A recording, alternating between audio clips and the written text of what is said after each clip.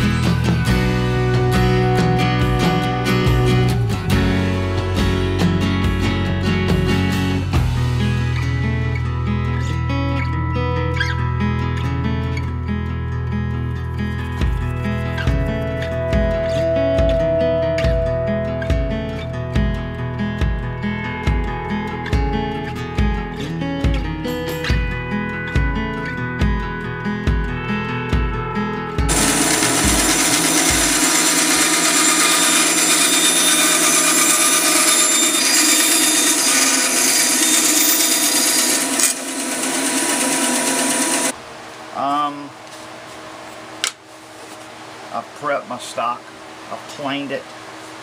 I've got a known square edge, which is here, and there, here on this one. I took the time, did a center line on 2 templates in Luan. Some compasses, I use a Fibonacci gauge, kind of make it look even.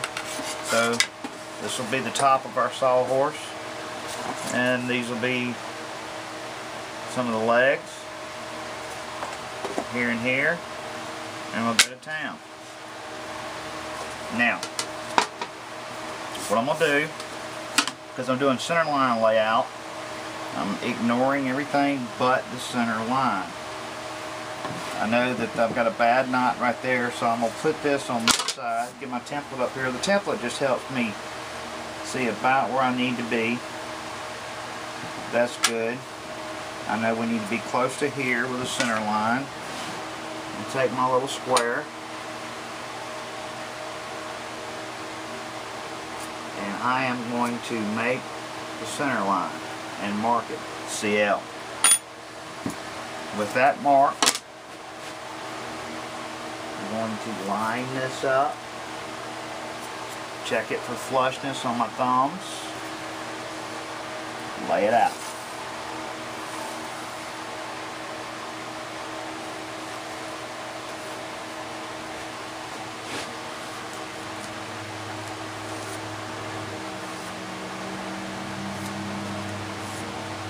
The next one.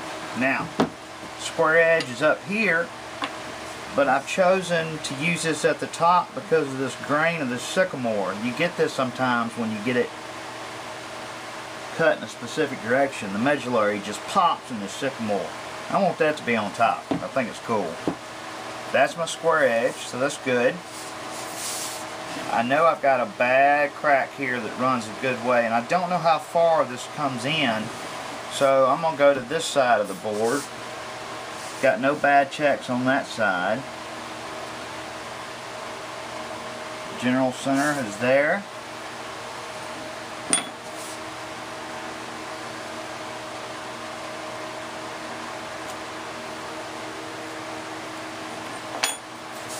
And I'm just going to go flush to the top this time.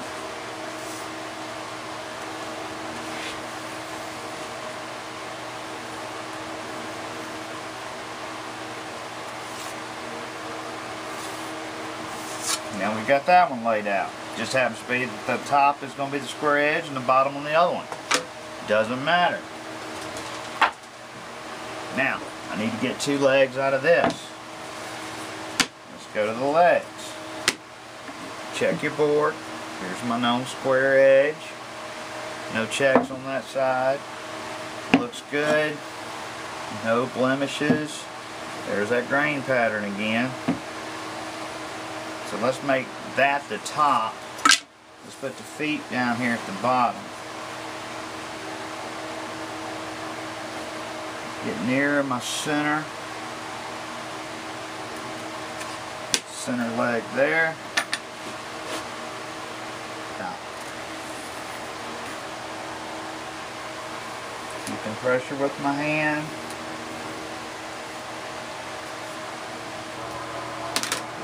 Okay, the advantage to doing it by center line. Traditionally, if we were doing it the English way, the American way, we'd be coming off this edge for all of our measurements, left and right, relying on this 90 degrees, and then we'd have a dead edge to the side, and we'd have to measure from it to get our length. Because of the center line, I'm able to take a curved template and put it where I want it, lay it out, and my reference point is the line. The line stays as perfect as we can get. They were doing this 3000 BCE. And there's a reason. You can do layout on round objects, logs, irregular items, and if you use center line layout, your accuracy is going to increase, in my opinion. I'm quite sure that's arguable with some folks. Center line on the board, center line on the template. It's in pencil. I need a little better. I'm flushing with my thumbs on the outside. Apply pressure.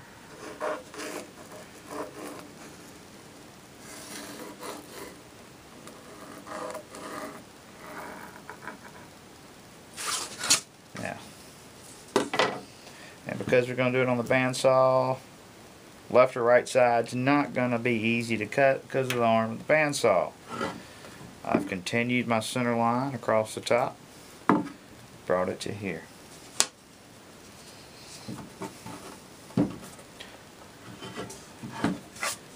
Just flip the template.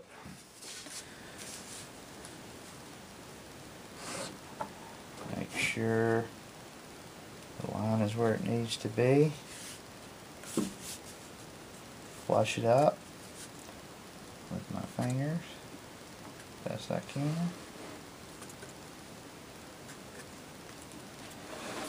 Apply pressure. There's the leg. I'm going to keep this top edge pristine. I'm going to level it out. But the rest of it, I'm going to even up, just ready to use. Get rid of the saw marks and everything. And a couple of different methods. I'm going to touch all of it with this spoke shave.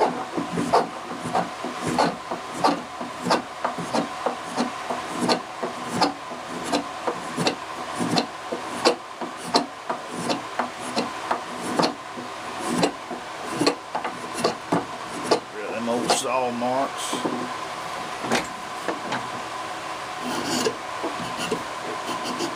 Basically, I'm cutting in grain.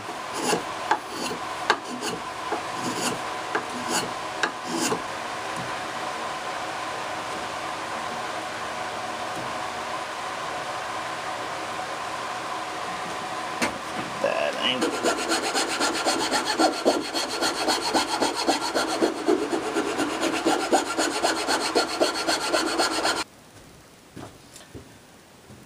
I set the 4 feet on a flat, dead flat surface. I've clamped them together. They are parallel to each other this way, of course, flat side to flat side. I have a little inconsistency, especially on this one, of the tops. The rounded edges have been tended to and cleaned up. The sides have been tended to and cleaned up. I have not done anything with the tops. Now, this is where my joinery will be, and where I'll come off the center line to make up my joinery.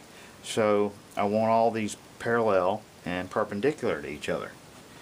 What I've got is my 4.5. I'll get it where she bites just a little bit.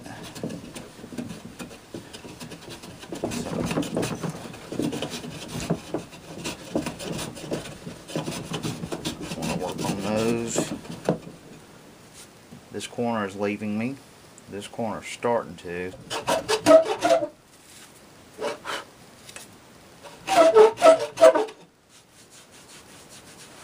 it's starting to look a lot better.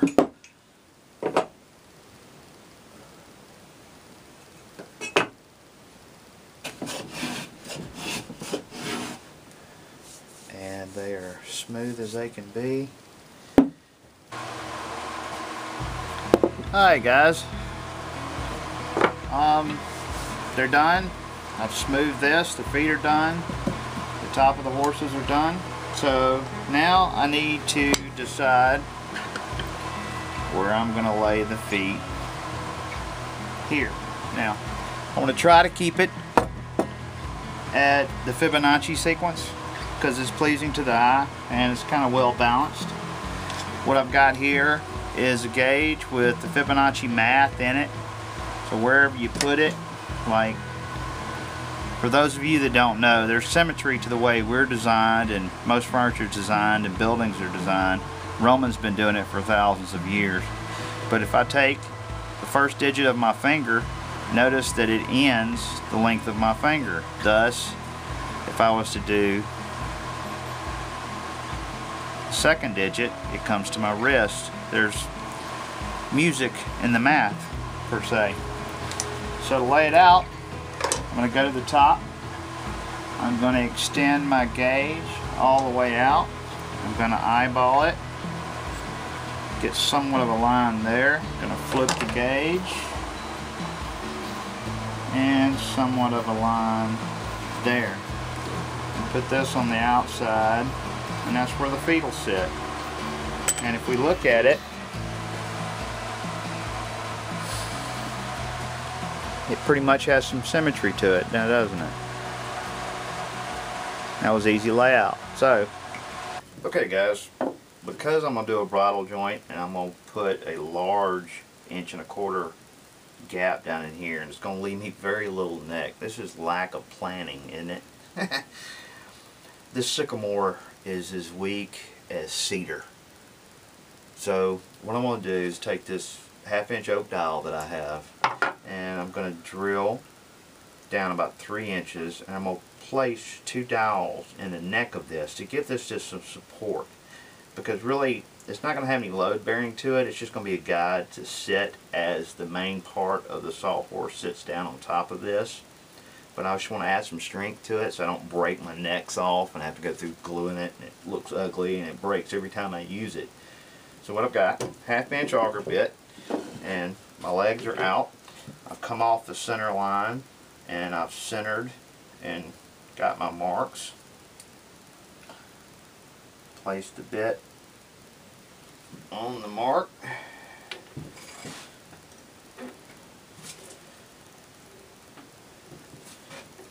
Keep it as centered as I can. I've got my 8 little dowels cut out here. I drilled holes in my feet, 3 inches deep, way down in here. And because they're really a deep dowel,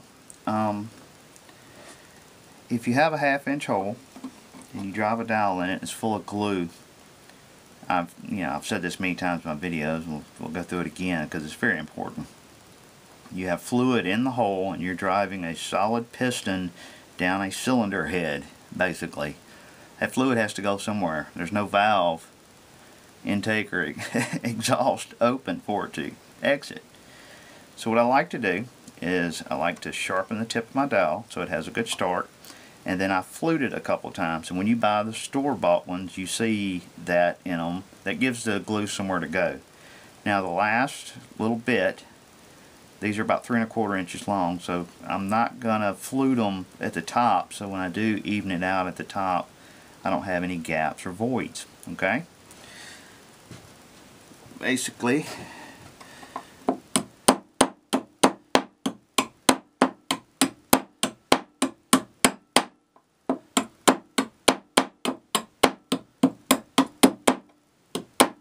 now got a little point, easy to start. I've got a very dull old V-gouge here. So there we're finished. We got that one fluted a couple places and it's able to start. I'm going to go through the other 8, get them ready to go in the hole.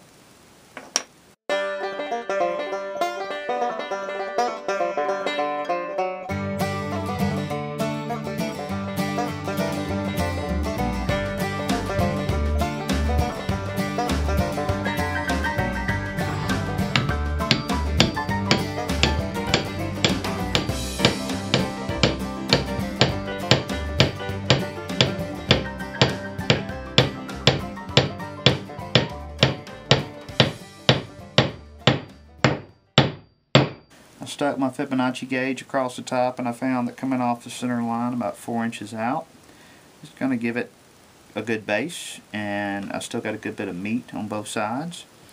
So what I've got is this gauge is set to 4 inches. I have this gauge set to half the distance of the board, just a little bit wider because I want it to be able to go together and come apart fairly easy. I'm not making a super tight joint here. Give me a little bit of window. So, because we're doing center line layout, I'm going to come off my center line, make me a mark. Center line, make me a mark. Now that's going to be my outside, so let's go ahead, put my knife in that mark, bring it up. I'm going to make a mark. I'm going to put a knife cut on both sides so I can follow it down. Tip of my knife and my mark. Cut. And I know that that's halfway and that's the far end. We're going to have to be real gentle. First, let's mark out.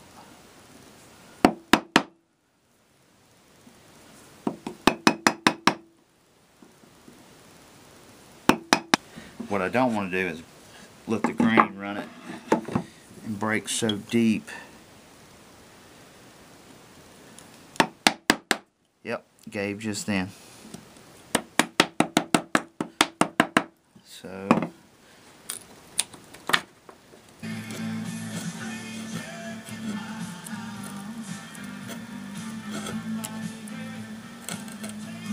Mississippi loves 100.9. The legend.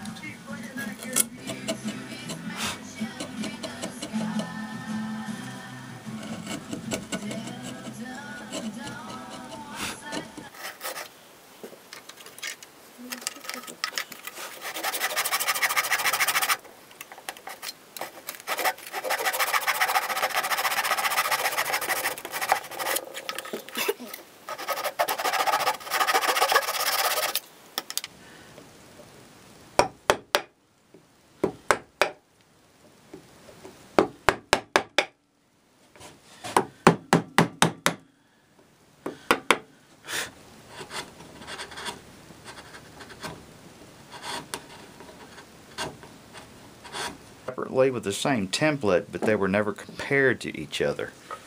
And if I even them up,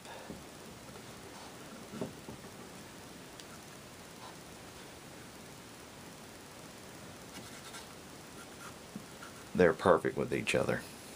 Alright folks, I cut the rest of the joinery out of the feet. I've oiled them down with linseed oil. I left the joints a little bit sloppy. I like how the feet stand up by themselves. So they're easy to go together. Stack them like that. Some study, there's a problem. I have no gription. This is all plain smooth. Okay? So, what I'm going to do, the old guys, when their bench would get slick, to even it out, they would use a toothing plane. That's what I've got here.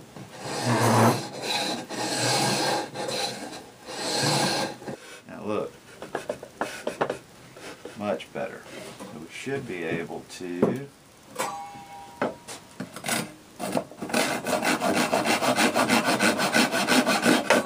hold it a lot easier. Took a lot of that slide out of it.